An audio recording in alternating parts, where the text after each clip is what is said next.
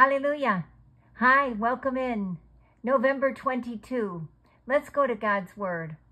Though the fig tree does not bud, and there are no grapes on the vines, though the olive crop fails, and the fields produce no food, though there are no sheep in the pen, and no cattle in the stalls, yet I will rejoice in the Lord. I will be joyful in God my Savior. Habakkuk 3, verses 17 to 18.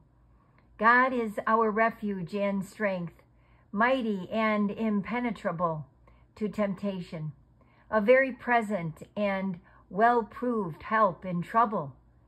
Psalm 46, verse 1. A thankful attitude opens windows of heaven. Spiritual blessings fall freely onto you through those openings into eternity. Moreover, as you look up with a grateful heart, you get glimpses of glory through those windows. You cannot yet live in heaven, but you can experience foretastes of your ultimate home. Such samples of heavenly fare revive your hope.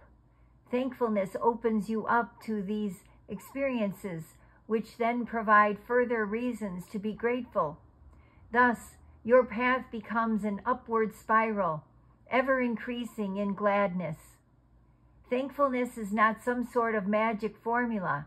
It is the language of love, which enables you to communicate intimately with me. A thankful mindset does not entail a denial of reality with its plethora of problems. Instead, it rejoices in me, your Savior, in the midst of trials and tribulations.